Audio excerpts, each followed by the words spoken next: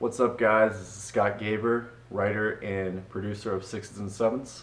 And I'm Antonio Jordán. I'm director and video editor of Sixes and Sevens. This is our official Q&A for the film project.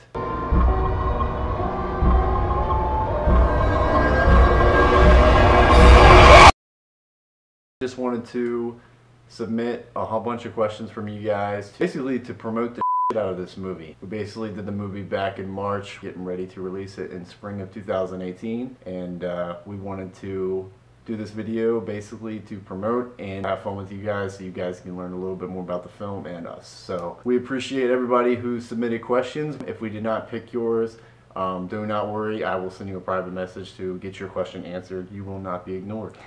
Question number one is actually from a friend of mine, Giorgio Cavechi. He is actually from Georgia, like halfway around the world. So thank you for submitting, really appreciate it. His question is really for both of us. What is it like to be an independent filmmaker in the US? Well, I've been an independent filmmaker for around 3 years now. And first thing about being an independent filmmaker, you don't know what you're doing. You improvise. But that's not a bad thing, because as you go on and you learn more from things that come to you when you're on the progress of creating the short film, you learn new things, and you have these experiences that then you go into the next project and you added them later. Like for Sixes and Sevens, I was the man with the camera, I was the man that was directing them, I was the man that had the cinematography. I had to do a lot of things that I wasn't expecting to do, but I did them because I liked the risk, I liked what I was trying to do. And even though it felt like it was a lot in my hands, like right now with the editing, I enjoyed it, and it has been like this for the past 3 years, and I don't regret it. I think one of the biggest things is it's an opportunity for new ideas. You know, with Hollywood, there's all these remakes nowadays, and Yeah. I think it's really a big chance and opportunity for a lot of the, you know, underground filmmakers and the rising up of today is for new ideas to come. And the fact that the internet is so much easier to put your work out there now, whether it's on YouTube or film festivals or any of the online stuff. So Giorgio, thank you for your question. Thank you. Next question, Alex Warfield. Alex, thank you for submitting your question. We appreciate it. Alex asked me, what is it that helps you get into character? You know, honestly, for me personally, it's all about the environment. I wrote the project, so it was definitely a larger focus for me, not only focusing on my character, but that is why I went after Antonio Jordán to direct the film. Honestly, he's a big help with that, because it's the environment he puts us in. It's the environment he controls around us, and you know how he sets the scenes, and you know he's very technical with the camera, so he wants to get the best shot, along with making sure you know you're still focused on your job and performing the scene you need to do. So honestly, for me, it's just about the environment you're in, staying focused, not worrying about the little things, because when there's a problem on set, it's the director's job, the producer's job to take care of it. At that time, I'm an actor. I'm there to do one thing. So thank you for your question. Another question is from a Kathy Jones. She said, how did you go about casting your film? Honestly, I think I controlled most of the casting with this one. I'm the type of guy who I really like to build a team around me, like a film family, really. You know, I believe the better connection you have on a production, the better performance, the better the film is going to turn out in the end. When I was writing this, I already had two people in mind who I knew was going to play characters, in Virginia Hodges and George Legili. When I wrote it, I wrote the parts for them. They're the only people I ever saw playing these roles. They both just brought such life to the characters that as soon as I knew who I was going to have, I knew it was going to work, and it worked out perfectly. But the cool thing is not only was I able to keep people from my last project as part of my team, along with George, Nate Wilson, Virginia Hodges, Antonio Jordán, on behind the camera, but I was able to expand my network and bring new people in, as in Mac Jameson I met for the first time this previous year, and we were able to bring him in, Sarah Diona, Giselle Vanessa, and Victoria Graham, who I met on the House of Cards set earlier this year. So even with bringing all these new people into my circle, it was really cool because they all brought a connection, they all brought dedication. which is really all I ask for these movies, is dedication and that you just put your heart into it like it's your own. And that's really how I went about casting is, you know, I kept the close ones near, and, you know, I was able to expand and get people from basically all over the East Coast. So that was it. So thank you for your question.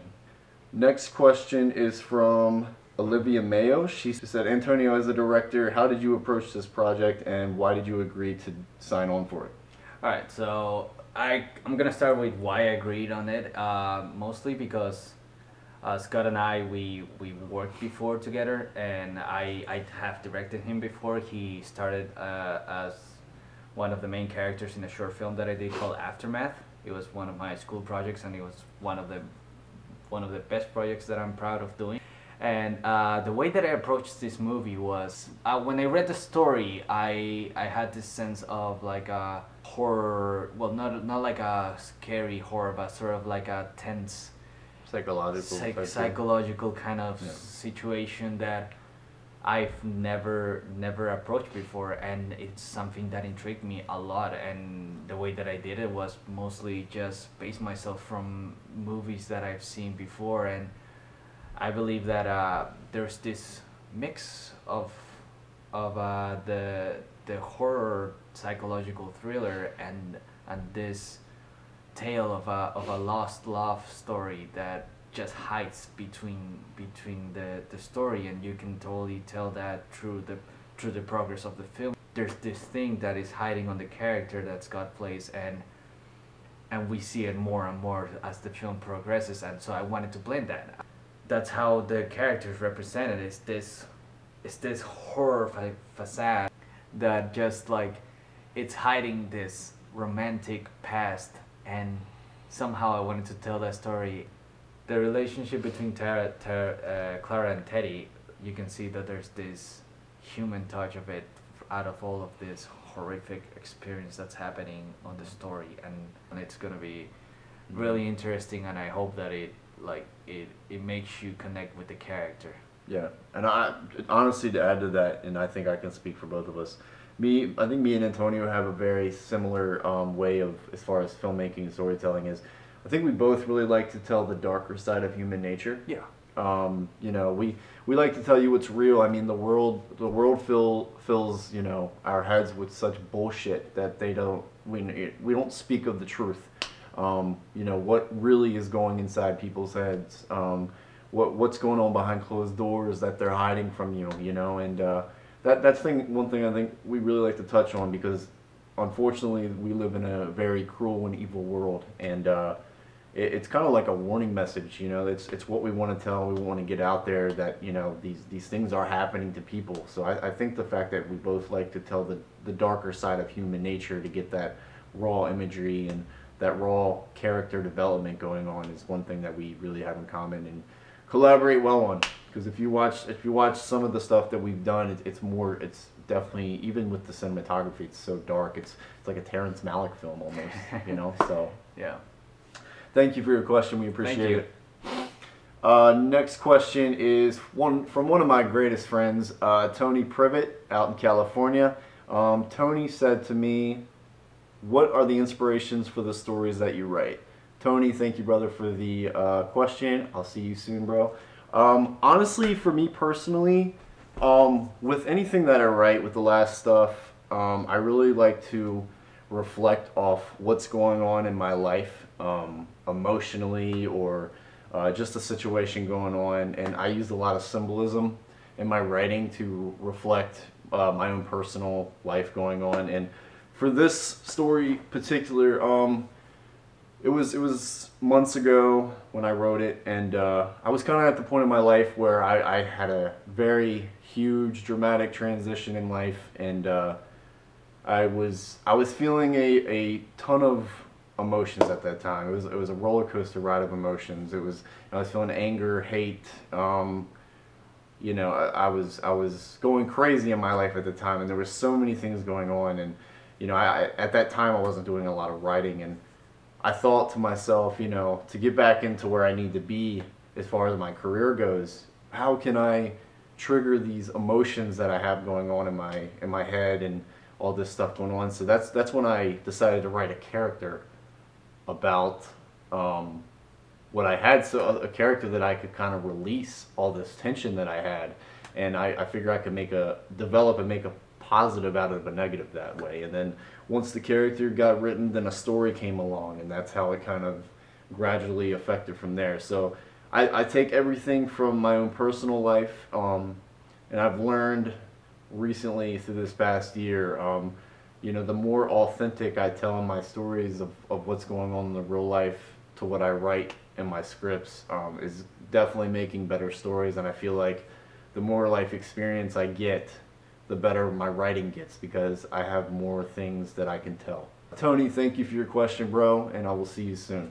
The next question is from a Tabby Morella. Tabby, thank you for your question. She asked what the film is about. So without giving too much information away, I'm not going to tell you the whole storyline, but the plot is a man named Teddy Steitman is psychologically insane, and is about the relationship between him and his psychiatrist, and his psychiatrist goes on a little bit of a hunt to find the deeper meaning of why he is the way he is.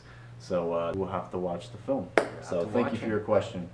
All right, our final question is by another really good personal friend of mine, Angelica Hernandez. I saved this one for last because I think this is a really interesting question. It's probably one of my favorites. What did you learn about yourself through this filmmaking process? I think that's an interesting question because my personal answer, yours could be completely different, but my answer is, like I said before, I was at a time in my life where I had a little bit of a setback, and I didn't know what I was going to do, how I was going to move forward. And instead of, you know, giving up on any dreams I had or taking a break until I figured it out, I decided to take my energy and transfer it into a character, into a script, into a story, and now into a movie. So what I learned about myself is no matter what the situation, no matter how hard life has you down, no matter what the crossroad is, you don't give up on your dream. You don't stop, you don't take a break. I feel like when you're at rock bottom, or when you feel like you are at rock bottom in life and you feel like there's nowhere to go, that's when you fight the hardest for your dream, because that's going to pull the most out of you. So I definitely learned, no matter what, you don't give up no matter where you are. And when you feel like you're at your lowest, that's when you fight your hardest. So yeah, no, and I basically, from what I learned from the movie itself, from the stories, most of the facts of acceptance that we were talking before, it's that how doesn't matter how hard life hits you and like how many obstacles come in the way, accepting the fact that you need the help, and then that you need to confront this situation will help you move forward. And with a lot of patience and with a lot of help from other people, things can go right and things can go well and things can end up looking fantastic like this movie is looking. Looks really good. Guys, thank you for your questions. We really appreciate it. Like I said, we will get to the ones who we did not get a chance to answer on camera. I will message you personally and get your questions answered for you. We appreciate the love and support. The movie is coming very soon, the next 2 or so months, I would believe, in film festivals. Pretty soon. And much more projects in store for you. Thank you guys. Much love. We'll see you soon. Bye.